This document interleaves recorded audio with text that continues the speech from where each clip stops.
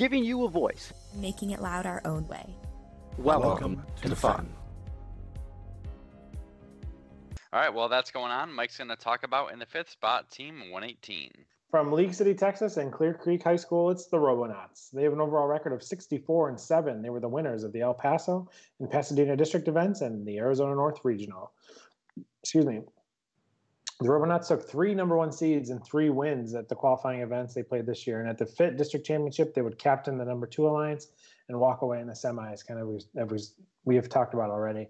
In qualification matches, they had this year, in qualification matches, they had 19 unicorn matches, so 19 of those 4RP, and a robot that can navigate around defense and just continue scoring at will. I really like that they have the ground pickup for fallen hatches. They don't have to push through defense to get to another, as I kind of mentioned with the previous team. But they'll be in Carver this weekend in Houston. They were world finalists in 2017 and division finalists last year, and looking to kind of bounce back and get back to the Einstein stage. So I don't know if you guys have any thoughts on 118 this year, but just another consistent year for them. They'll finish number 5 here. I mean, I think they're a little bit disappointed to be knocked out in the semis with some tough defense against them at the First and Texas District Championship. 118 is still a phenomenal machine. Here's my opinion, I guess, 118. I think they actually do need to seed 1 or 2, or they might end up falling a couple more spots. There are some great competitors in the Carver division. And it will be interesting to see, somebody like 330 and 364 and a few others on how they give them a run for their money. And of course, 1678 in that division. And they might be the odd man out if they're not. So I'll be interested to see, like I said, I think in quals, I think they will seed very well. But you got to be a little concerned about the First and Texas Championships. To me, they're a top 10 team still. And I think they're still a phenomenal team. So hopefully they'll just come out flying and similar to some of the other teams we mentioned, can hold up the defense a little bit. Correct me if I'm wrong. I think they're an H drive. Is that correct? I think on the robot. So Nick confirms. Yeah. So Nick confirms they are, and that's got to concern you a little bit in regards to defense, that they can be pushed around pretty easily. So we'll see if they have a good solution for something like that in Houston. All right. So keeping it going, our next team is going to be 254. From San Jose, California, Bellarmine College Prep, it's the Hall of Fame Cheesy Poofs. 30 wins, 1 loss, 1 tie, were the winners of the San Francisco and Silicon Valley Regionals. So there are several teams in the top 25 with great records, but the 254 machine has years of domination behind them. Their win-loss for just the past 2 years is 83-1-1. They'll begin their quest for their third world championship in a row this week. One thing 254 hasn't done this year, however, is seed 1, and there's no doubt they'll look to get that done this week in the touring division, which features the highest average OPR at the Houston Championship. So it's going to be a battle to see who comes out on top. But good luck to Team 254, the Cheesy Poofs. Just a crazy record. As I was typing it, I couldn't believe it. I was like, oh my God. 83-1-1. So if you're paying attention, that was undefeated season last year. Yeah. And a crazy amount of wins this year. Yeah. And I think 254, once again, not a perfect season. So I think people are a bit more harsh on them than probably what they should be for being 31-1 this year. To me, I had them a couple spots back. I still think 254 is going to really come out and shine. Some people I think are predicting that they aren't going to end up doing very well. I don't know if I take that bet. There are some great teams in touring, but 254, it's very hard to bet against them with all the success that they've had continually, and you would think they'd continue that success moving the championships. A team that never stops iterating. Mm-hmm. Agreed. Yeah, that's a commonality among all these top teams. They just absolutely. Yeah. All right. In the third spot, heading into Houston Week 7, is Team 148. From Greenville, Texas, and Greenville High School, it's the Robo Wranglers. An overall record of 50-4, and they were the winners at the FIT District Championship. So the Robo Wranglers and the Robot Overhang have had quite the successful season with 2 district wins at Amarillo and Dallas, where they also took both the number 1 seeds there. 148 kept it up as they competed at the FIT District Championship, where they also took the number 1 seed in the win there. Kings of Iteration 148 is looking for their 4th number 1 seed this season and a division win and more. So they'll be in the Roebling division this year in Houston, where they look to defend their 2018 World Championship. Congratulations and good luck to the Robo Wranglers this weekend. All right. So real quick, I actually need to issue a correction, and this is a big mistake that I made on my part because I started looking at the top 25 and I was like, where is team 330? And I realized that I accidentally left 330 out of the list. So I will need to follow up on that. I believe off the top of my head that let me see where they would have fit.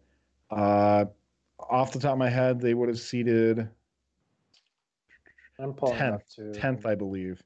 Yep, they would have seated 10th. So we will readjust and post this list. So I do apologize to 330 that 330 actually did seed 10th in this poll and compiler, which will push all the other teams behind them back one as well. So want to issue that correction and apologize to 330 for that. Mistakes do happen, but we do strive to get it right the best we can.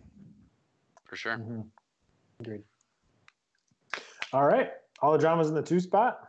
Hashtag drama spot. Hashtag, and that's going to go to team 1678. From Davis, California, Davis Senior High School, it's the Citrus Circuits, 47-3 overall, and with the winners, the Central Valley, Sacramento, and Aerospace Regionals. Featuring the only triple climb in FRC that has proved its consistency, 1678 has been on fire. They started their season at the Central Valley Regional, seeding second, went to Sacramento, seeded second, went to Aerospace, seeded first, able to pick up the blue banners in all these matches. It's been interesting to watch the discussion on Chief Delphi, whether the triple climb is the game changer, with how Houston Championships is going to play out, but either way, it's going to be really exciting to watch. You can watch it in the Carver division at the Houston Championship. So, guys, what do you think? 1678, is their triple climb the key thing that's going to propel them to a world championship? I'm excited to see. I think people, say with the time it takes to get all 3 lined up, but I think the risk reward there is great. Obviously, with the 24 additional points that you're getting through those, but very good chance that you'll see a double triple climb on the other side. So does it come down to the extra 12 points? So I guess we'll see. I don't know, Tyler, what your thoughts are. In regards to, are you talking about the triple climb? Triple climb. Yeah. So for 1678, and we discussed, I don't know. I mean, the time it takes to get this right, and there's just going to have to be a lot of practice. And I think if you're, as weird as it sounds, or not weird, but just arrogant as it sounds, if you're 1678, that's just something you might need to practice in quarters and semis a bit to get right in down amount of time. Because I think the magic number is 15. I think you can't have more than 3 robots not doing anything for more than 15 seconds to make it worth the 36 points. Because really, to me, if you can do a level 3 and 2 level 2s, you're only getting an additional 12 points out of something like that. So to me, the amount of time to decommission 3 robots is 15 seconds or less. At that point, that's when you have to stop doing things and kind of moving forward. So it's I don't know if we'll see it on Einstein. It will be interesting to see. I think we might almost see it as a flex more than anything else if they're just up by a lot, right? I don't really know what to say on that. Yeah, I guess we'll just kind of. I think you're right. I think we'll maybe see it through quarters and semifinals, where the point gap is higher, and then it really gives you that chance to kind of dial it in and see how far you can push your limits. But there's just a huge risk reward, right? If one team just really struggle getting on, you might not be able to get any of them up. So we'll have to see if that really is continues to be a thing in the finals on divisions and then in the round robin. But I'm excited. I think it'll be really cool to see kind of how that element to this game will play out. Absolutely.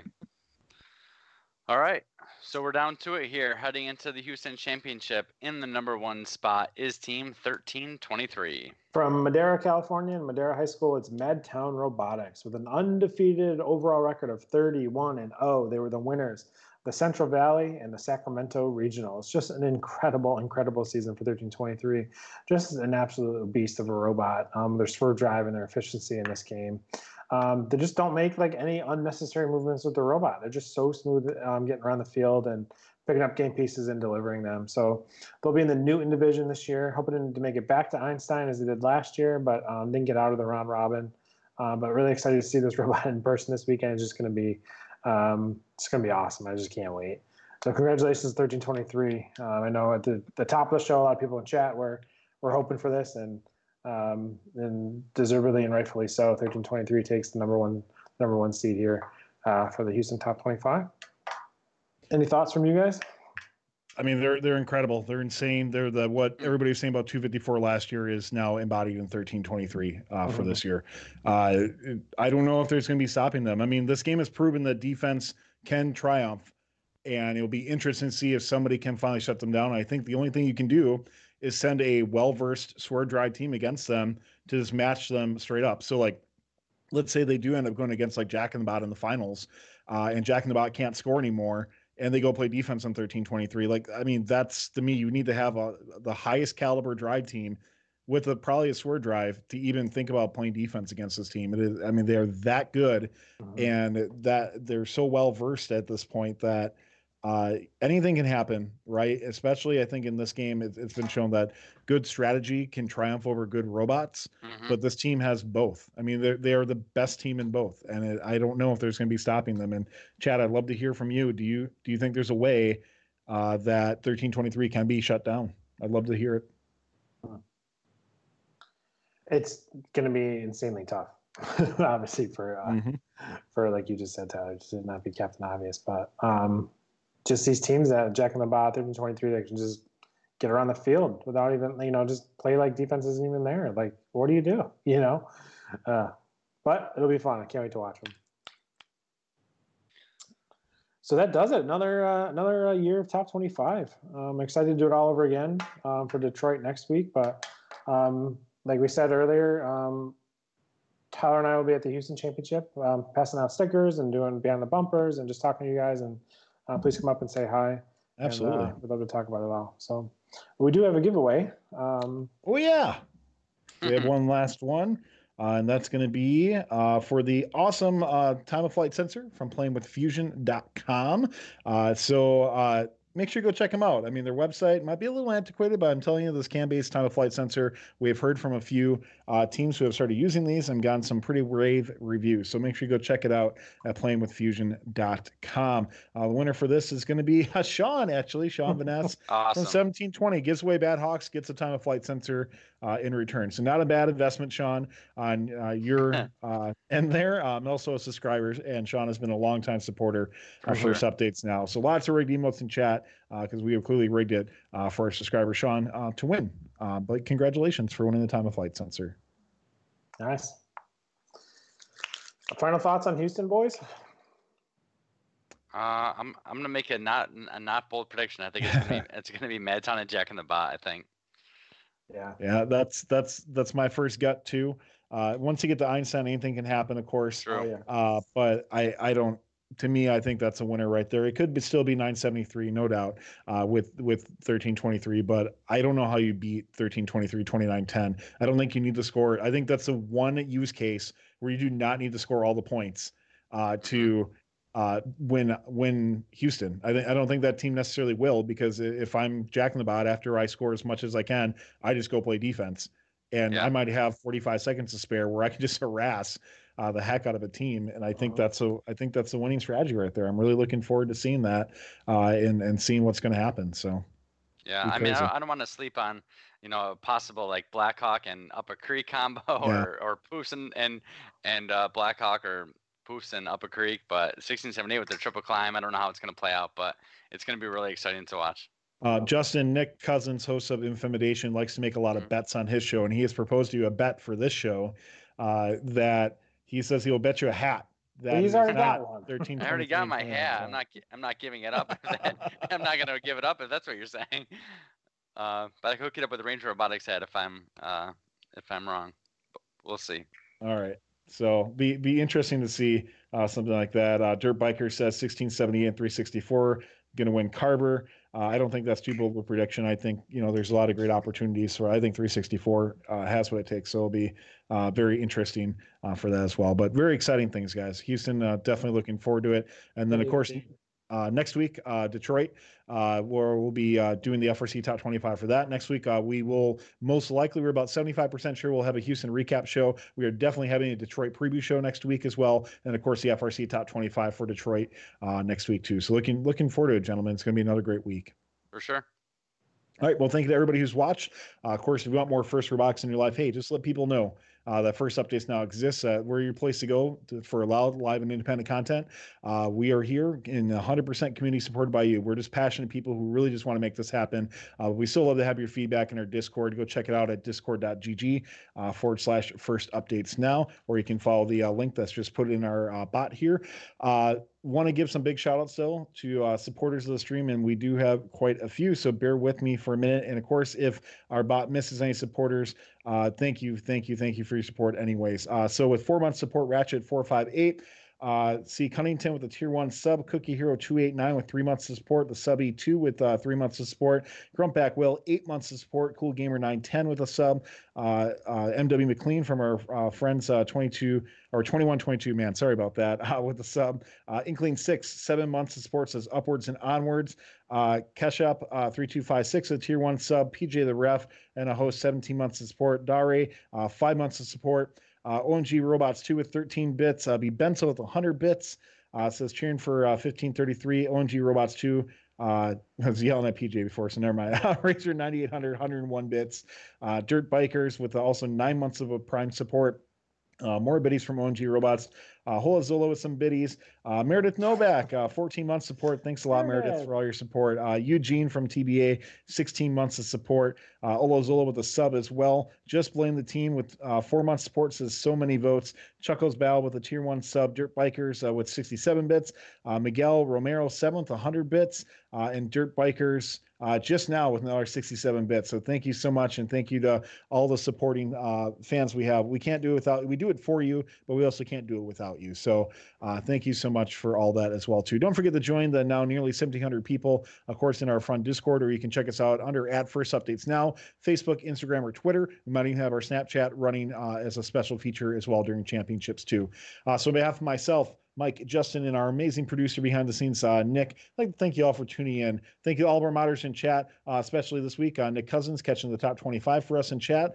With that said, good luck to all teams attending the Houston Championship. We'll see you there, and we'll see you next week on First Updates Now. Talk to you then. We need your help to keep fun loud, live, and independent. Help us by visiting our Patreon to pledge your support at patreon.com/First Updates Now. You can also support Fun live on Twitch for a few bucks a month, or by linking your Prime account for free and clicking subscribe. Thank you to all of our co-executive producers keeping Fun loud, live, and independent.